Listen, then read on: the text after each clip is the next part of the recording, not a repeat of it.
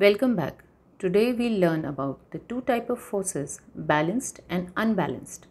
This video explains the difference between balanced and unbalanced force with lot of innovative activities and finally a tabular comparison.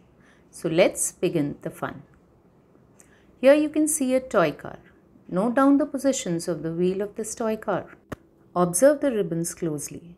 You can clearly see that the ribbons are being pulled from both the sides. Do you see any change in the position of the car? But why didn't the car move? You already know that net force is actually the sum of all the forces acting on an object.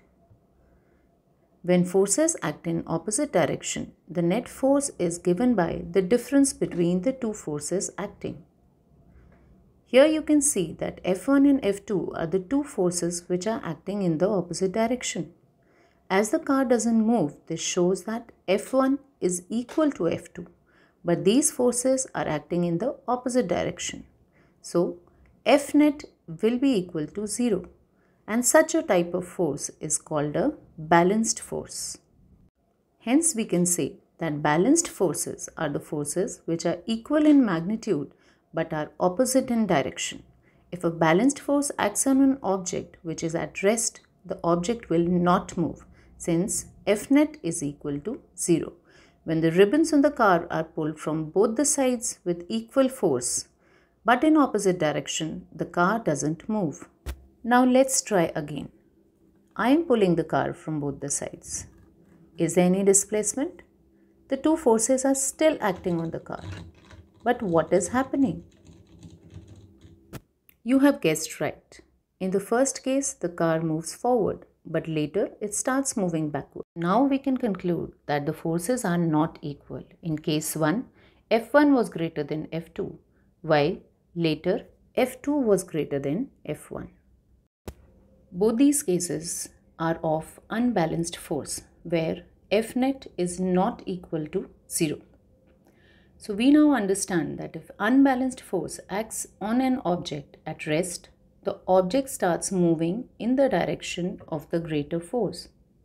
Let's now apply force on a moving object and see what happens.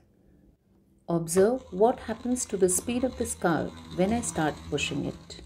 Of course, you can see that the speed increases.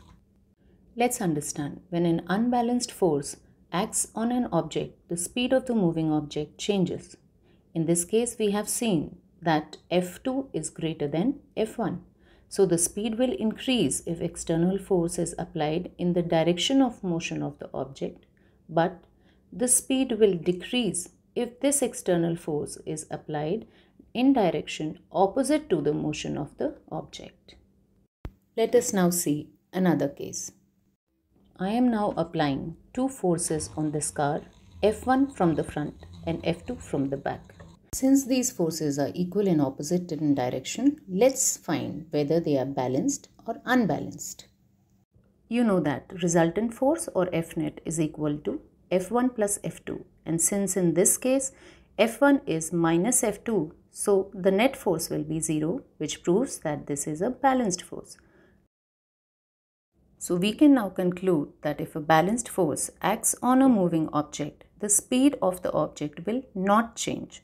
But if an unbalanced force acts on a moving object, the speed will either increase or decrease. After all this serious study, let's begin with the activities. You just have to observe the activities given and identify in which case balanced force is acting. You can write your answers in the comment box below.